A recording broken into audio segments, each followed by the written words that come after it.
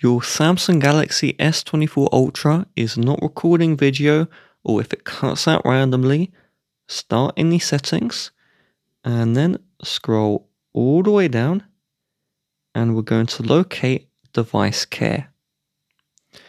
So in this one, if your storage is low, even if you have maybe 1 or 2 gigabytes, we need at least 5 gigabytes to have a recording going.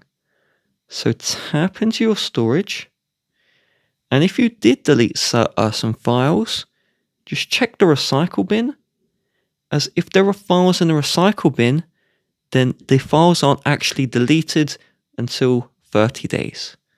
So if there's something here, tap the triple dots, and then there should be an empty option.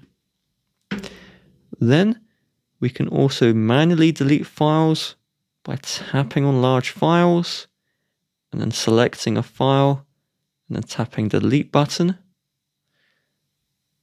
And this will not show in the recycle bin if you delete from here. The second solution is from the homepage settings, scroll all the way down and then select where it says apps. In this one, we're going to locate the camera,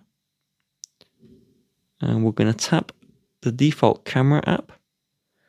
And so we're first going to select full stop, OK, then scroll down and select storage, tap on storage, select clear data and delete. This will not delete any photos. Now open the camera app, try again, hopefully this now works.